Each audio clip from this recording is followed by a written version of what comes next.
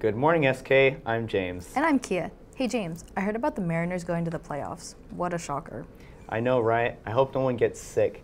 I heard about this new disease named after a baseball skill. Oh, really? Yeah, it's catching... Are you serious? A joke? This early? Fine, I guess I'll start the show then. If you haven't picked up your student ID for this school year, please go to the book room during non-class time. For those students who have missing ID cards, picture retakes are happening now. During your lunch, you can go to the gym foyer and get your picture taken. This is your last chance because they will be leaving at 12:30. The PSAT is coming to SK for juniors on October 25th. It will take place in the gym, and don't worry, you're already registered to take it.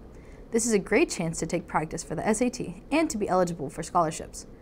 There are some seats available to sophomores, but they are first come, first serve. If you want a chance at the PSAT, see Mrs. Wood in the library. Tired of taking the bus? Well, we still have some parking passes left. Students with a valid driver's license who are interested in purchasing one can sign up at the security office. Now into sports news. Tanner Rockefeld and Tio Aguilo both won their singles matches yesterday against Puyallup. The freshman volleyball team won 3-0 against Klahowya. Last night was a big night for our ladies soccer teams. For the JV team, Layla scored the first goal within the first 4 minutes of play. The next goal came from Corbin in the second half, securing the win. Varsity also had a great night. It being Pink Out Night, the team showed their support for those in their lives that had been affected by breast cancer. It was a great back-and-forth game until the half where South started taking the lead. In the last 7 minutes of play, they scored another goal, locking in a 4-2 win over Bellarmine. Way to go, SK. As many of you know, Monday will be Indigenous Peoples Day, but what is it? To tell us, we have Mr. Haver.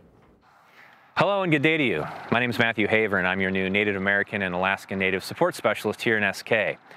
Next Monday, October 10th, we'll all get a day off to celebrate Indigenous Peoples Day, and the greeting you see below says, "Good day to you" in Lashute, the traditional language of the Suquamish people whose ancestral territory the South Kitsap School District rests on. The Suquamish people hunted and gathered food and medicinal plants in the forests and marshes between Long Lake and Puget Sound, including Banner Forest. Hunting parties and family groups traveled inland throughout the year from winter villages right here in Olalla and at Colby near Curly Creek. Olalla is actually an English transliteration of a name from the Lashute language. Called Taka on early maps, the location here in Olalla had a cedar longhouse and a palisade.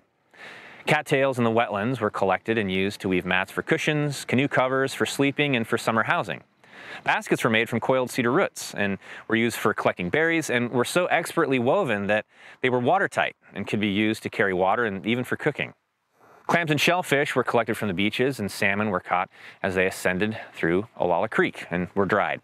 Along with Colby and Olalla, the Suquamish had winter villages at Point Bolin, Paulsbo, Silverdale, Chico, Point White, Linwood Center, Eagle Harbor, Point Madison, Battle Point, and, well, of course, Suquamish.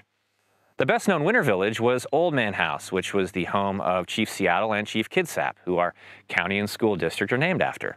And speaking of names, some of you may be asking, well, what happened to Columbus Day?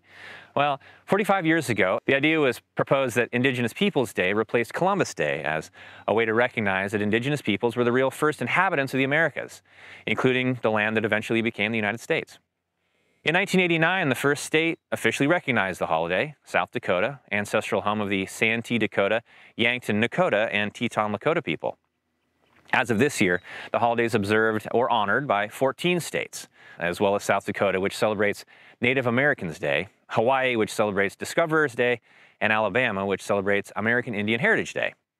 Because Washington State doesn't recognize Columbus Day, Indigenous Peoples Day doesn't replace it, but many cities and school districts, like ours, do recognize it. Indigenous Peoples Day is not yet a federal holiday, but last year, on October 8, 2021, President Joe Biden became the first U.S. president to issue a proclamation recognizing Indigenous Peoples Day, writing, "Since time immemorial, American Indians, Alaskan Natives, and Native Hawaiians have built vibrant and diverse cultures, safeguarding land, language, spirit, knowledge, and tradition across the generations. On Indigenous Peoples Day, our nation celebrates the invaluable contributions and resilience of Indigenous peoples, recognizes their inherent sovereignty, and commits to honoring their federal government trust and treaty obligations to tribal nations." Here in South Kitsap, we have students from all 32 Washington State tribes, including the Suquamish people and over 50 others from around the rest of the U.S. My own great-grandmother, Mary, was Tlingit and came from Alaska. and many of your teachers and coaches and school staff share Indigenous heritage as well. So when we celebrate Indigenous Peoples Day, we're really celebrating each other. The Tlingit people have a word for thank you, gunalshish, but it also has a second meaning. It would not be possible without you. So next Monday, we'll honor the people who came before us and acknowledge that our lives in this beautiful part of the world called South Kitsap would not be possible without them. So, gunalshish to our friends, the Suquamish people, and gunalshish to you for watching. Happy Indigenous Peoples Day. Gunalshish, Mr. Haver. Back to the news. Juniors and seniors, if you're thinking of joining the military or are not sure what career you want to pursue, consider taking the ASVAB on Wednesday here at SK. The ASVAB is a free career exploration test. You can sign up in the Career Center. While you're down there, you can sign up for upcoming college visitations like UW-Bothell, which will be by Tuesday. Seniors, Washington State University is offering 2 SK students a Regents Scholarship. If you're going to Wazoo and have a GPA of 3.6 or higher, reach out to Ms. Tolley or Ms. Hayes by next Friday. And finally, into club news. Shades of Color will have their first meeting Thursday. Stay tuned for more information and flyers around the school. If you want to know more of what SSC is all about, please see Miss Lockhart or Miss Vega. The clubs meeting today are Interact, Catan Club, and of course, Builders of Unity. That was a pretty long show. I know, right? Well, I guess that's it from us. No, one last thing. One last thing. Here's something to ponder on.